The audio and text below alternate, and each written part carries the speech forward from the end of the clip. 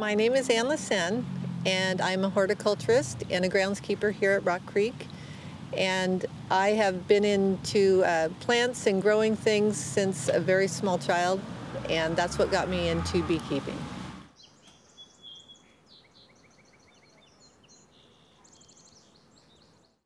Well, bees are important not only because they give us fabulous honey, but because they carry on all the pollination.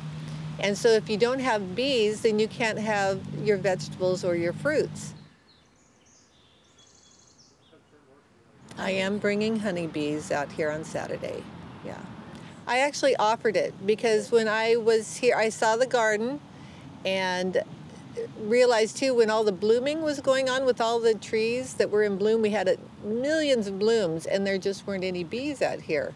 And I thought it would be a great place to have bees, and so I just offered to put some beehives out here, and they were able to get the okay to go ahead and try it this year.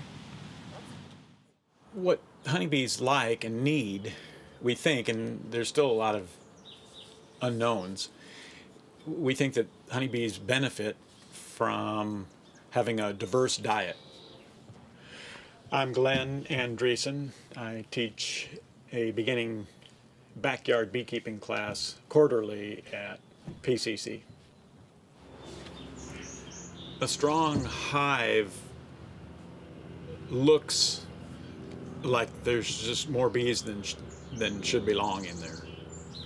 And it's a condition that we really like to see because the more bees you have, the more honey you're going to get. The flip side is the more bees that you have, the greater the likelihood is that they will swarm.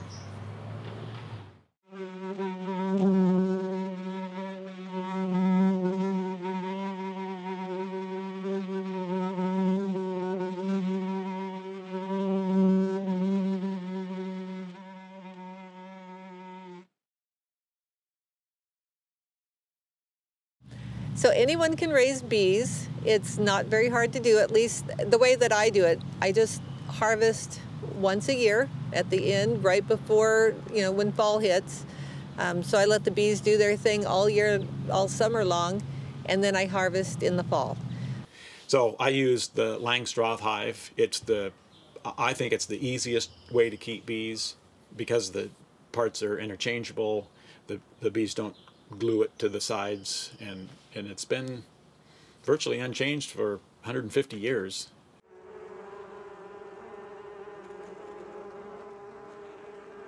Well, I found a bee breeder that is here in the Portland area, and they are using a new variety or a newer variety of bee that seems to be very hardy and adapting well and not having the problems with the collapse. So they have tried out some new different species of bees that are a little bit hardier. The bee population in the United States has been affected by what we just as a catch-all call colony collapse disorder, and the losses have been relatively consistent since it was first really noticed in the I can't remember exactly, 2004, 2005 or so. So they'll be healthy in the fall when they're kind of put away for the winter, and then in the spring the whole hive can be dead.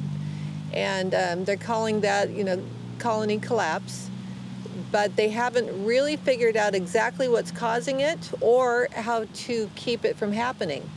The experts aren't any closer really on figuring out what is causing it. It's no doubt a combination of things. I think that the still biggest cause is the parasitic mite called Varroa, the Varroa destructor mite.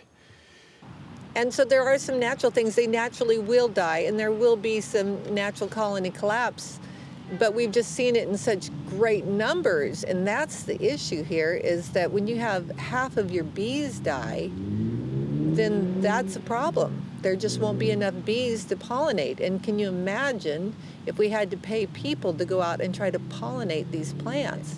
So bees do an incredible service to us, and they do it all for free, and they do it so well that we just really can't replace bees. So we need to give them a helping hand by, producing them, putting out hives, moving hives around to places where we need them to do pollination, and just doing what we can to help them out.